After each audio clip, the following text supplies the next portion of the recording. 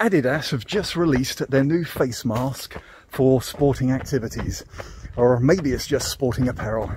I haven't been able to get hold of one. This is just a mock-up, but in this video we look at the attitude of runners and whether they would respond favourably towards wearing face masks and face coverings to get out there and run before a vaccine is found in participation of sports. My name's Ray Whitby. Welcome to Aspiring Runners. So, as I say, Adidas company looking at trying to provide some kind of apparel, and I'm going to have to take this one off just for the shooting of the video. So with the emerging problems that we're having of getting out there in a return to normality for running groups and sporting activities involving running, one of the problems that we're seeing obviously is how do we keep ourselves safe, how do we keep others safe.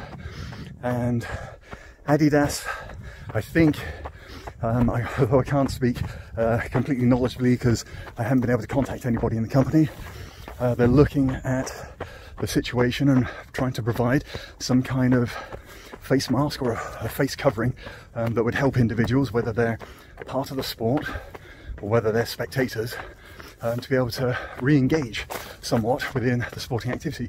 Now, these masks that they're providing are not specifically designed for running, but I'd still like to get hold of one and try them out and see, you know, is there a mask that you can comfortably run in and is safe? And in a previous video, linked up here, I tried on different types of face shield, face masks and face coverings and gave a review over the ability to run in them, or at least to jog, to train, not necessarily for an all-out sprint, just to say that some of them are dangerous to run in because they provide such a resistance to breathing that you could end up in all sorts of problems, including a collapsed lung, leading to death. So it's about responsibility, training correctly, and running wisely. And but what I found is that there are certain coverings that at least you will be able to use that would provide a reasonable barrier to prevent exhaling over other people should you be contaminated, or inhaling what other runners are breathing out. And I think it just provides only one step though towards the return to group running and group running competitions and events. But what I'm finding is that the public opinion, at least the small sample that I've been able to get hold of so far, shows that many people are actually opposed, that even though they could have a face mask, a face covering, they're not that interested in being in close proximity with other runners until a vaccine is found. So the idea of personal protective equipment, it only provides, you know, one aspect of the answer. The other problem is actually the attitude of other runners, that they just don't want it. They don't want to have to go through it. Running to them is not about exacerbating any particular risks. You know, they go out there to run, to relax, to enjoy it perhaps, to unwind, de-stress, of course getting fitter. And there is an aspect relating to competitive running and going for PBs. Well, I totally get that. But I think if the general opinion is that people are willing to wait, runners are willing to wait until it is far safer and the vaccine is available, then you've got to look at whether these event organisers are taking heed of this.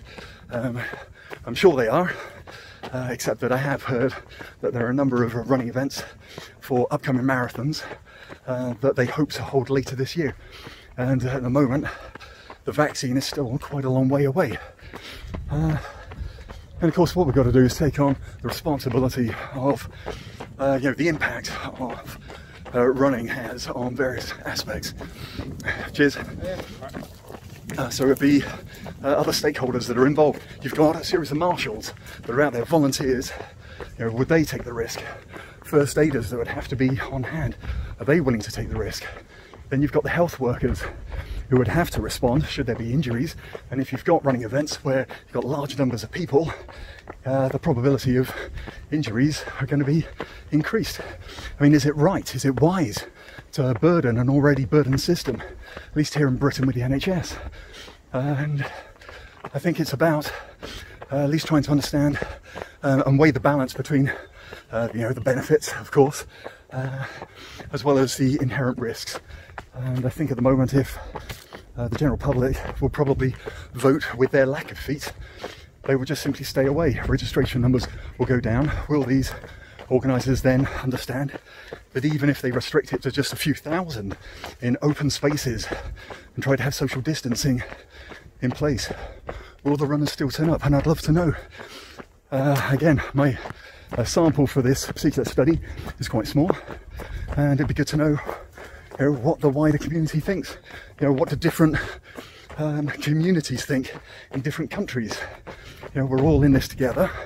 We're all affected, some to a smaller degree, some to a greater degree. So what do you think is right?